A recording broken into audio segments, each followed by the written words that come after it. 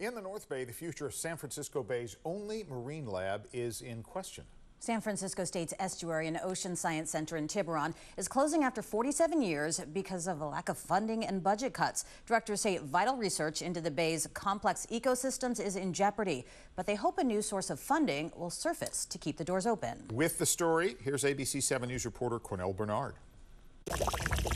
There's a lot happening on this remote stretch of Tiburon's northern coastline when it comes to understanding how the bay works beneath the surface. We're the only marine lab on San Francisco Bay, and that is a really neat thing for us because, it gives us a lot of opportunity to study things that other people can't. Things like understanding climate change and sea level rise to restoring eelgrass beds and monitoring water quality. But now the Estuary and Ocean Science Center's interim executive director, Catherine Boyer, says that research could come to an end after San Francisco State, which runs the program, recently announced there is no funding to keep it going. That was a surprise. We didn't actually see it coming with that timing. I think it's hard to be around this place and not be concerned with what's going on. Jeevan Kaki is one of 30 graduate students trying to finish research projects. His involves sea life interactions. It's hard to plan an experiment when you don't know what facilities and what resources you have available to you. Here in the genetics lab, research projects are continuing for now at least, but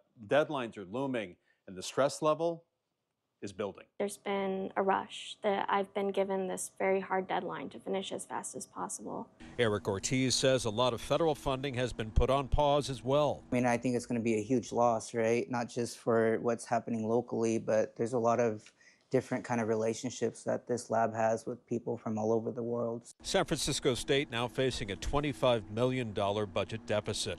The university says the closure of the center will allow San Francisco State to redirect critical funding into the main campus. How much money do you need to survive here? Well, we're looking for about $1 million a year for the next 5 years. Boyer says she's actively looking for donors who can help keep the research center open. Information about that is now on the EOS website. She says losing the center would not be good for the future of San Francisco Bay. There's just so many things that we do here that rely on this specific site that will just end.